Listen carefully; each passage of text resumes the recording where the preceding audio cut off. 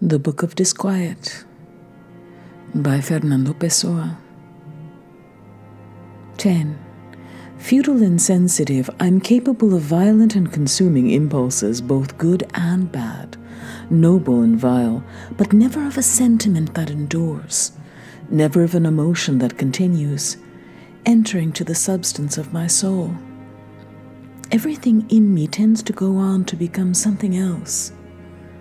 My soul is impatient with itself, as with a bothersome child. Its restlessness keeps growing and is forever the same. Everything interests me, but nothing holds me. I attend to everything, dreaming all the while. I note the slightest facial movements of the person I'm talking with. I record the subtlest inflections of his utterances, but I hear without listening. I'm thinking of something else. And what I least catch in the conversation is the sense of what was said by me or by him. And I so often repeat to someone what I've already repeated or ask him again what he's already answered. But I'm able to describe in 4 photographic words the facial muscles he used to say what I don't recall, or the way he listened with his eyes to the words I don't remember telling him. I'm 2. And both keep their distance, Siamese twins that aren't attached. 11. Litany. We never know self-realization. We are 2 abysses, a well staring at the sky. 12. I envy, but I'm not sure that I envy those for whom a biography could be written or who could write their own. In these random impressions, and with no desire to be other than random, I indifferently narrate my factless autobiography, my lifeless history. These are my confessions, and if in them I say nothing, it's because I have nothing to say. What is there to confess that's worthwhile or useful? What has happened to us has happened to everyone, or only to us. If to everyone, then it's no novelty. And if only to us, then it won't be understood. If I write what I feel, it's to reduce the fever of feeling. What I confess is unimportant because everything is unimportant. I make landscapes out of what I feel. I make holidays of my sensations. I can easily understand women who embroider out of sorrow or who crochet because life exists.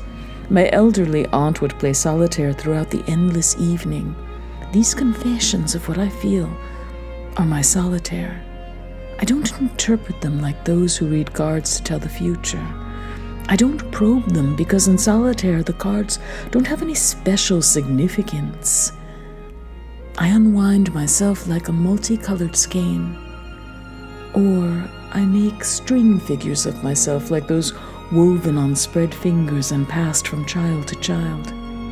I take care only that my thumb not miss its loop. Then I turn over my hand and the figure changes. And I start over.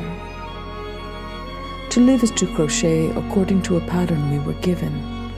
But while doing it, the mind is at liberty, and all enchanted princes can stroll in their parks between one and another plunge of the hooked ivory needle. Needlework of things, intervals, nothing. Besides, what can I expect from myself? My sensations in all their horrible acuity, and a profound awareness of feeling, a sharp mind that only destroys me, and an unusual capacity for dreaming to keep me entertained, a dead will, and a reflection that cradles it like a living child. Yes, crochet. 13. My deplorable condition isn't in the least affected by these words I join together to form, little by little, my haphazard book of musings. My worthless self lives on, at the bottom of every expression, like an indissoluble residue at the bottom of a glass, from which only water was drunk. I write my literature as I write my ledger entries. carefully and indifferently, next to the vast starry sky and the enigma of so many souls, the night of the unknown abyss, and the chaos, nothing making sense. Next to all this, what I write in the ledger and what I write on this paper that tells my soul are equally confined to the Rua dos Duradores, woefully little in the face of the universe's millionaire expanses. All of this is dream and phantasmagoria, and it matters little whether the dream be of ledger entries or of well-crafted prose. Does dreaming of princesses serve a better purpose than dreaming of the front door to the office? All that we know is our own impression, and all that we are is an exterior impression, a melodrama in which we, the self-aware actors, are also our own spectators, our own gods by permission of some department or other at City Hall. 14. We may know that the work we continue to put off doing will be bad. Worse, however, is the work we never do. A work that's finished is at least finished. It may be poor, but it exists, like the miserable plant in the lone flower pot of my neighbor who's crippled. That plant is her happiness, and sometimes it's even mine. What I write, bad as it is, may provide some hurt or sad soul a few moments of distraction from something worse. That's enough for me, or it isn't enough, but it serves some purpose, and so it is with all of life. A tedium that includes the expectation of nothing but more tedium, a regret right now for the regret I'll have tomorrow, for having felt regret today. Huge confusions with no point and no truth. Huge confusions. We're curled up on a bench in a railway station. My contempt dozes in the cloak of my discouragement. The world of dreamed images, which are the sum of my knowledge, as well as of my life. To heed the present moment isn't a great or lasting concern of mine. I crave time in all its duration. I want to bury myself unconditionally. 15. Inch by inch, I conquer the inner terrain I was born with. Bit by bit, I reclaimed the swamp in which I'd languished. I gave birth to my infinite being, but I had to wrench myself out of me with forceps. 16. I daydreamed between Cascais and Lisbon. I went to Cascais to pay a property tax for my boss, Senor Vasquez, on a house he owns in Estoril.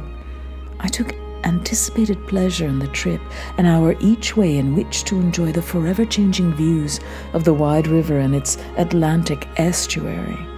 But on actually going out there, I lost myself in abstract contemplations, seeing but not seeing the riverscapes I'd looked forward to seeing. While on the way back, I lost myself in mentally nailing down those sensations.